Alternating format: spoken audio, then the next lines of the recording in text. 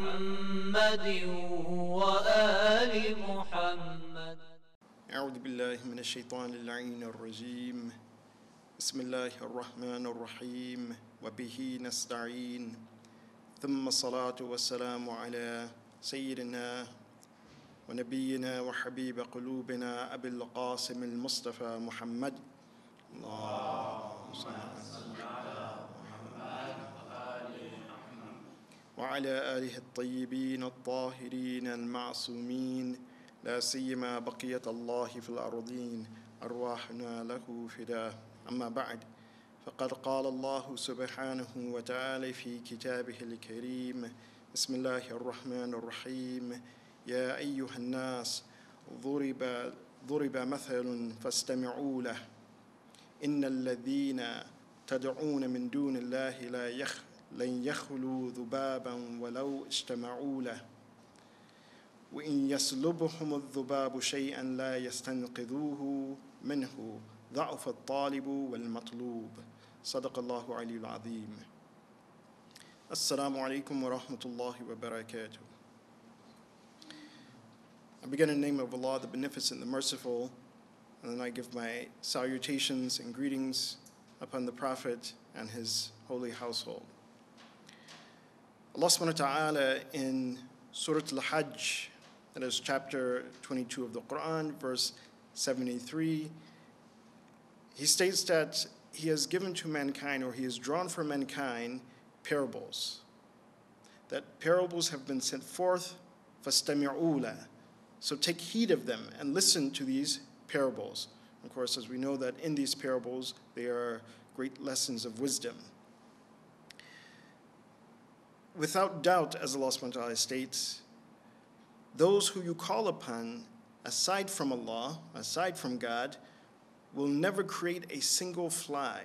And this is the parable that Allah subhanahu wa ta'ala is giving, that if you call other than Allah subhanahu wa ta'ala, you will see that those individuals, those people, that which you call upon other than Allah subhanahu wa ta'ala will never create a single fly.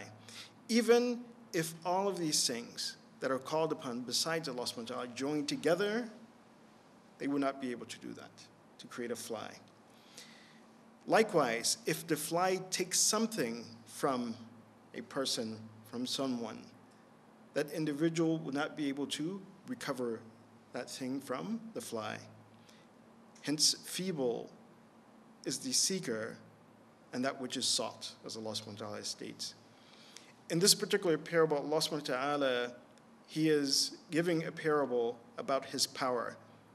In verse 74 of Surah Al-Hajj, Allah subhanahu wa ta'ala, He makes this very apparent and clear, whereas He states that those individuals, they do not measure, or they cannot measure Allah's power. And they do not do justice to understanding Allah subhanahu wa ta'ala's power. So on one hand, it is about Allah's power, Allah's ability to answer the call of whoever calls upon Him. And He does so by giving an example or a parable about the opposite, that if you call on aside from Allah subhanahu wa ta'ala, if you depend on and rely upon other than Allah subhanahu wa ta'ala to meet your needs, then, as He says, ضَعْفَ الطَّالِبُ وَالْمَطْلُوبُ, the one who is seeking from other than God, and that thing which is sought, or the person who your need is being sought from other than Allah subhanahu wa ta'ala, they are both feeble. And He presents this in the example of a fly. And if we think of this, that no one, as He says, can create a fly. No one can create anything. Allah subhanahu wa ta'ala has created everything from nothing, without any previous model, without anything. He brought it into being.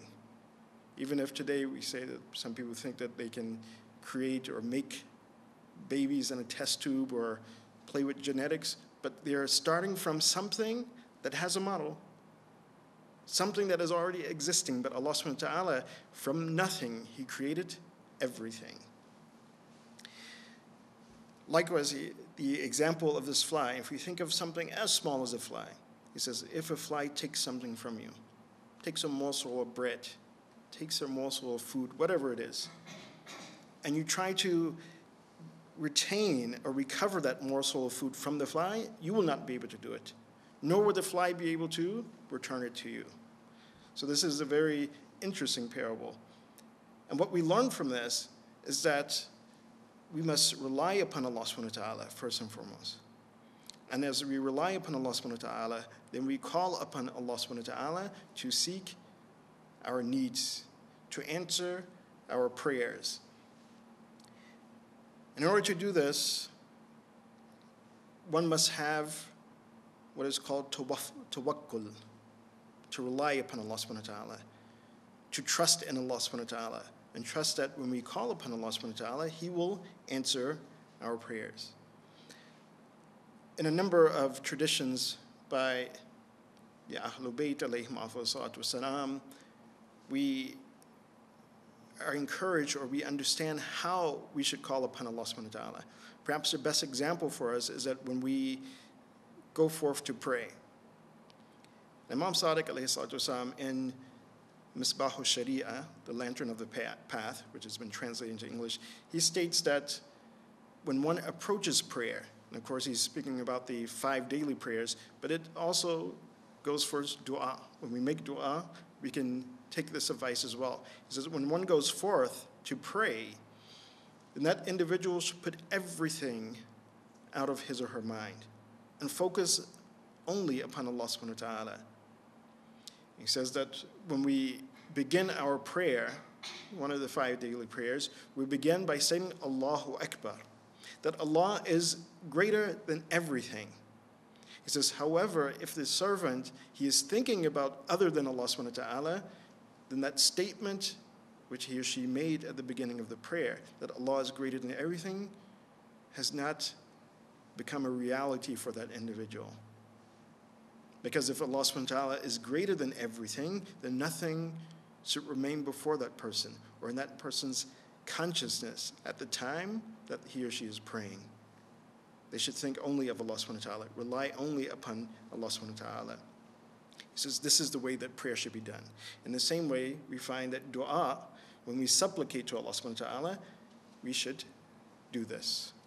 So what exactly is this tawakkul, reliance upon Allah subhanahu wa ta'ala? How do we actually achieve this state of focusing only on Allah subhanahu wa ta'ala?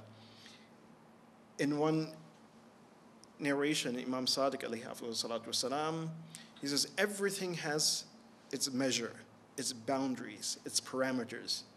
And he was asked that what is the boundaries and the definition of tawakkul?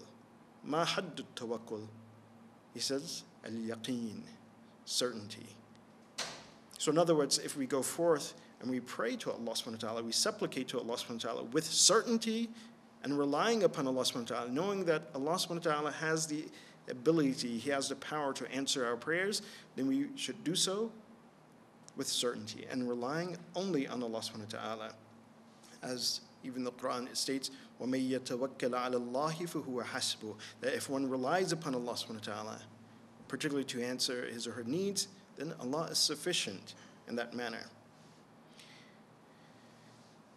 And of course, as our certainty will be variant, some will have more certainty than others.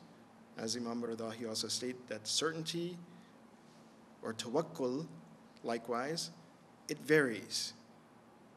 That if I rely more on Allah subhanahu wa ta'ala, I trust more on Allah subhanahu wa ta'ala, when I supplicate to Allah subhanahu wa ta'ala, then I will understand, I will know that Allah, He will answer my prayers.